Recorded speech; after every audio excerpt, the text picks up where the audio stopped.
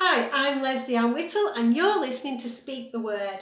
Today's word is forget not. Forget not. It's easy to remember all of God's promises and His word and declare it boldly when all is going well. Yes, the Lord is the strength of my life. He renews my youth. He heals all my diseases. But when things are not going so well, it's easy to forget and to stop declaring these things. So in Psalm 103, it says, forget not. It says, praise the Lord, O my soul, all my inmost being, praise His holy name.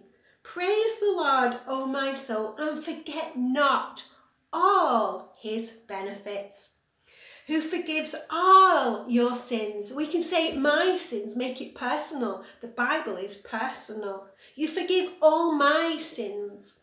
You heal all my diseases. You redeem my life from the pit and crown me with love and compassion. You satisfy my desires with good things so that my youth is renewed like the eagles.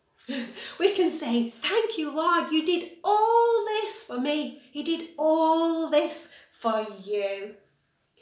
He blesses our life. He renews our hope. He renews our vision. He renews our strength. He renews our joy. He refreshes us, constantly refreshes us, rejuvenates us, and energizes us.